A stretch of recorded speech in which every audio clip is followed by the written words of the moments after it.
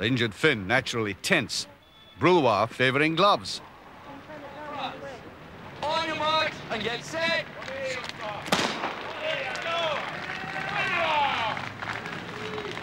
Oh, there's nothing wrong with the Misto's legs, but obviously the arm can't cope. Sadly, he's pulling out. Meanwhile, Brouwer is unscathed and confident. Frenchmen are normally more respectful of their cars than this.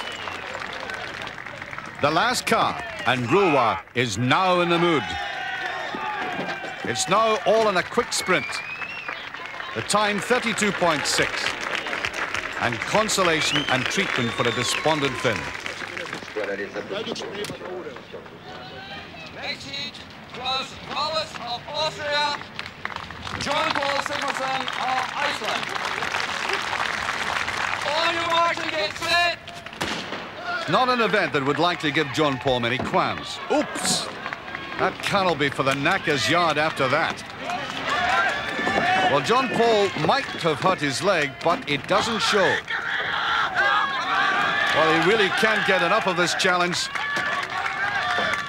You obviously don't need jacks in Iceland. Oh, it's very fast. 22.2. Wallace with a third.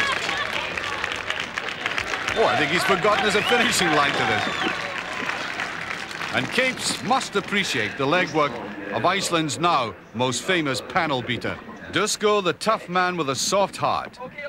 Walters, for whom Sigmarsson has a high regard. On your mark and get set. Difficult to say who touched first there.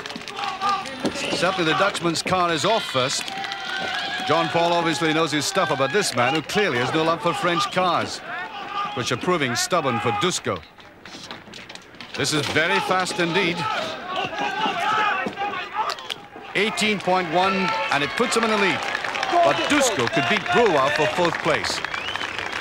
Yes, 24.6. Now, this is unexpected. Walters has hurt himself, and the injury count in this event is mounting. Grizzly lifting no problem. Running's another matter.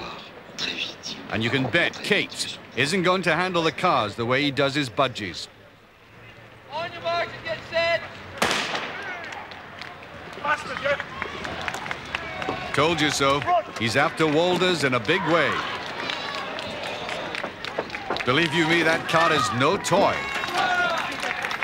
Fast though this is, the final sprint will matter. He's lost none of his well-known speed. He's beaten Walters, but by less than 1 second. Back down the course, Grizzly's in trouble. He seemed to slip and crack his head against the first car. The grass has proved greasy, and not many things put this man on his back.